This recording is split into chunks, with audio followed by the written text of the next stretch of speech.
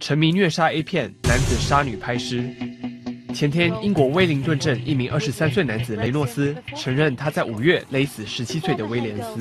Jamie Reynolds has pleaded guilty to the murder of Georgie Williams. It's important for the family.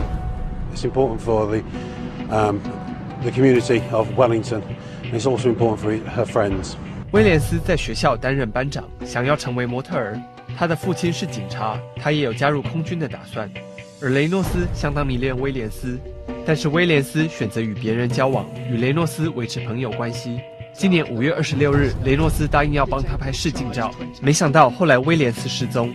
雷诺斯开车约80公里弃尸，逃到北边苏格兰，将厢型车弃置在停车场，过程被监视器拍下。警方后来以绑架罪嫌在附近的廉价旅馆逮捕雷诺斯，但警方5月31日在西部威尔斯的森林寻获威廉斯的尸体后，改以谋杀罪嫌拘捕雷诺斯。检察官在雷诺斯家中搜出威廉斯被杀害过程的记录照片，以及许多重口味的照片与色情片，包括真实的虐杀片，并有许多色情照片还贴上自己好友的脸。法官认为他的癖好与威廉斯的死亡有很大的关系。